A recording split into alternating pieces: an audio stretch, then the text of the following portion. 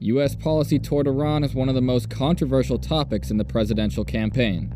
On the Republican front, Senator John McCain has called the crisis with Iran, quote, the most serious crisis we have faced, outside of the entire war of terror, since the end of the Cold War.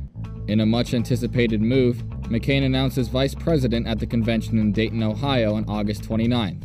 He chose the governor from Alaska, Sarah Palin. After serving as a senior senator from Arizona for over 20 years, McCain accepted the Republican nomination on September 4th. Major issues mark this presidential election, specifically Iran. Regarding military action against Iran, McCain has said, quote, I pray every night that we will avoid a conflict with Iran.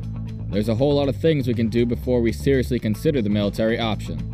I still say there's only one thing worse than military action against Iran, and that is a nuclear-armed Iran. He says the United States could not accept a nuclear-armed Iran, and he backs much tougher financial and trade sanctions against Tehran.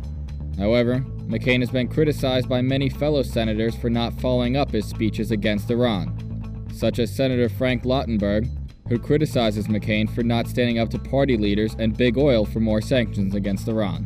McCain still speaks out against Iran, though. He has accused Iran of training militants to attack U.S. troops in Iraq and of supporting the Iranian-backed Hezbollah group in Lebanon. His running mate Palin has announced her views in her acceptance speech on September 3rd.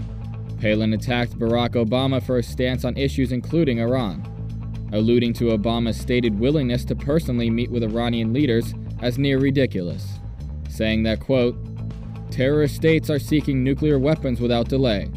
He wants to meet them without preconditions. He's worried that someone won't read them their rights. She reinforced the idea by McCain that a nuclear-armed Iran would be an unacceptable danger for us all.